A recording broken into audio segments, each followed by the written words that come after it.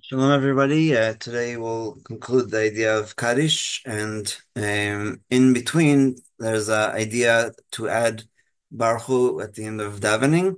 But first, let's just go over the Kaddish. So the question yesterday was, when was all the other Kaddishes added?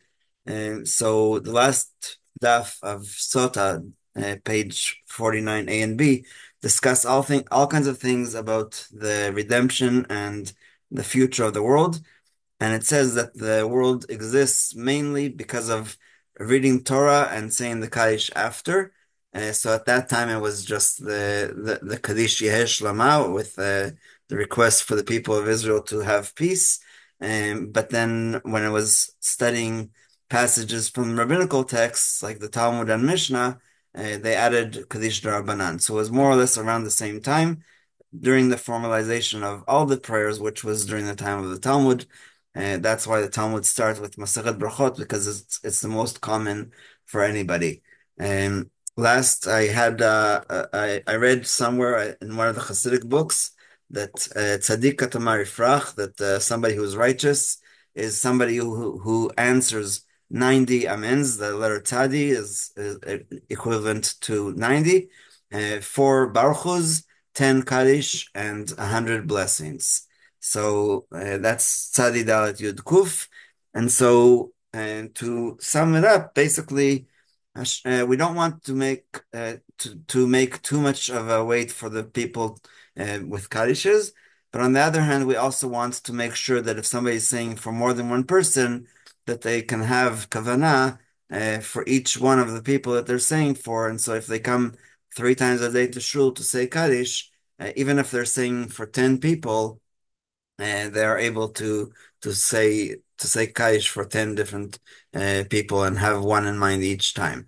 And I think that that's the maximum. But of course, we don't even say their name when we say it, so it's just an idea of how to be inclusive. And Ashkenaz apparently during the time of the earlier Galus, I guess until about 300 years ago, um, they had a custom that only one yatom, only one orphan, says Kaddish, and so if they had more than one orphan, then one yatom would say one Kaddish, and then the next one would say the other one. So that's why in a lot of communities we say one after Shir Shayom and one after Aleinu. Sorry, not in that order. In Ashkenaz, one after Aleinu and then after Shir Shayom.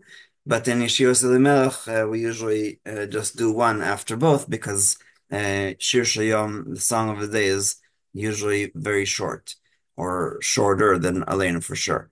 So that's about the Kaddish, and we'll just learn this idea about Baruch and then go back to Kaddish to conclude.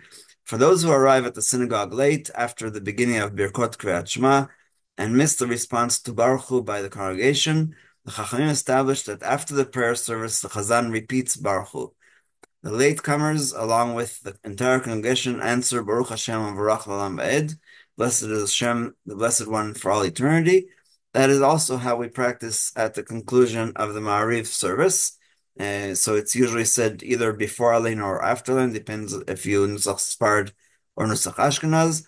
According to this, according on Shabbat and holidays, there is no need for the Chazan to say Baruch Hu at the end of the prayer service because it is reasonable to assume that even those who came late, like for after the Baruch Hu of Shema, succeeded in hearing the recital of Baruch Hu by the people called up to the Torah.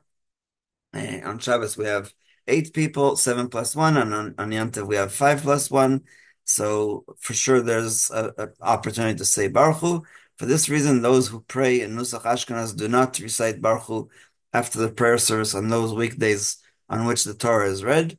However, on days when the Torah is not read, it is always customary to recite Baruch Hu without verifying whether there is someone who needs to make it up, or so as not to trouble the congregation to determine if there is a late person present, meaning that you don't have to ask, you just do it automatically, and it's not a bracha levatala, it's just praising Hashem to end the prayer service.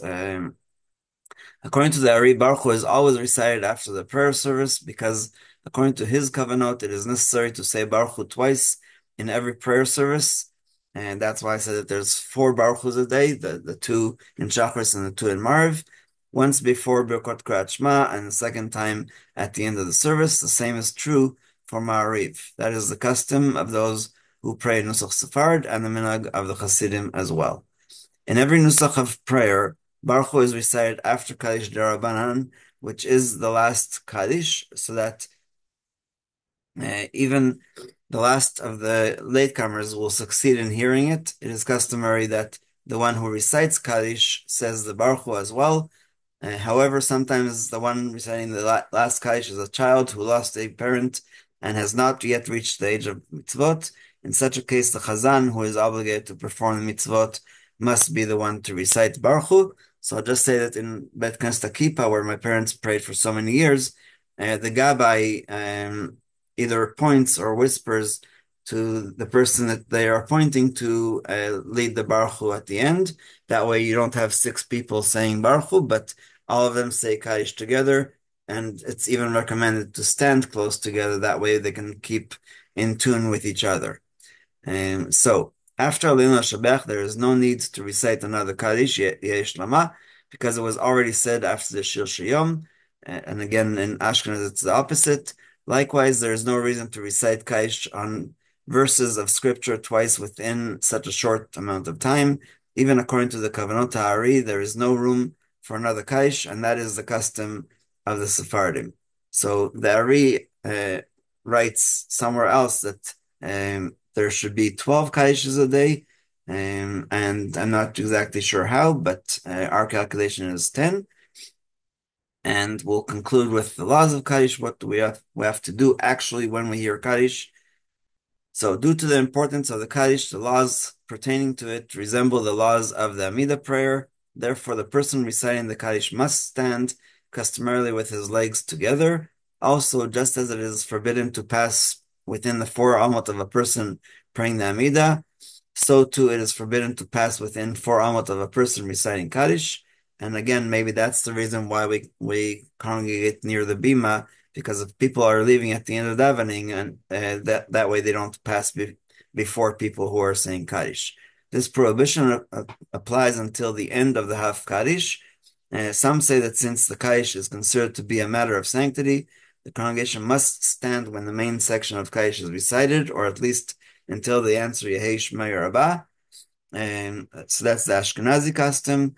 And the Sephardi custom is if you are already standing, you have to remain standing, and if you are sitting, then you can remain sitting. So Yishtabach in the Sephardi custom, after Psukei Zimra is said sitting down, they only stand for Varvarach David and they sit down. So the Kaddish between the half Kaddish between Yishtabach and the Birkat Yotzei you may sit according to the Sephardim. Similarly, it is necessary to stand when responding to Barchu. Some say that it is not obligatory to stand for matters of sanctity, yet those who were standing at the beginning of Kaddish must remain standing, and those who were sitting before it began may continue to sit, like we said just now about the Sephardi custom.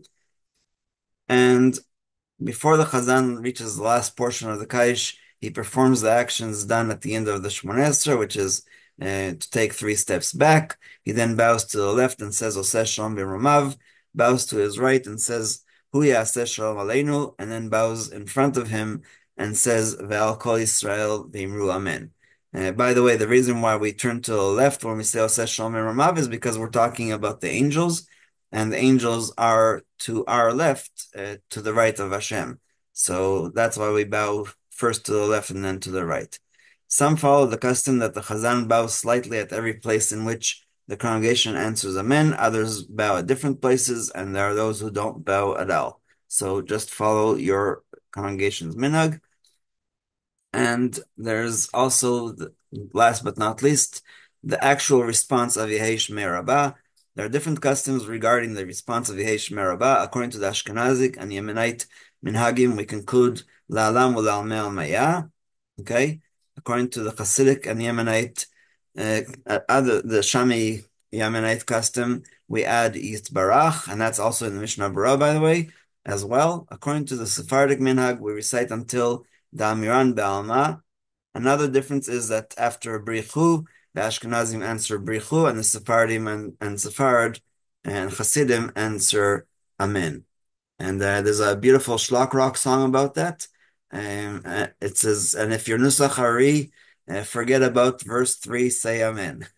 So that's how they remind you if you are Sephardi or Sephard to say that. So we will stop the recording.